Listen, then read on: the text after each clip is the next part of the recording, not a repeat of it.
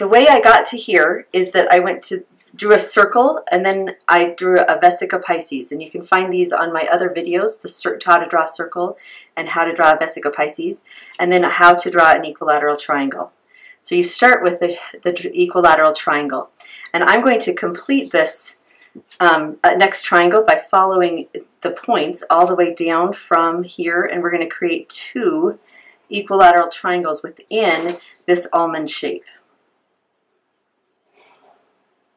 So you have an upward pointing and a downward pointing equilateral triangles within that.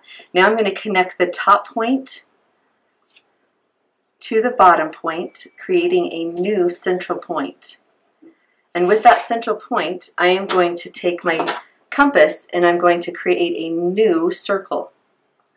So I'm going to bring it down so that that radius is the same from here to here. So it's not quite.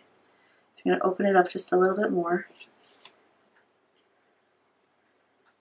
So you have to be exactly even, and then when you're drawing your circle, you just draw another circle within this Vesica Pisces.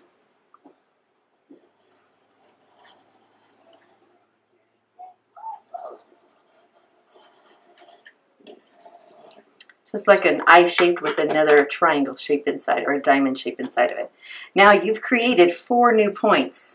So you have 1, 2, 3, 4, 5, 6 points. So now so these points are already connected for you. So now you're going to just connect the top 2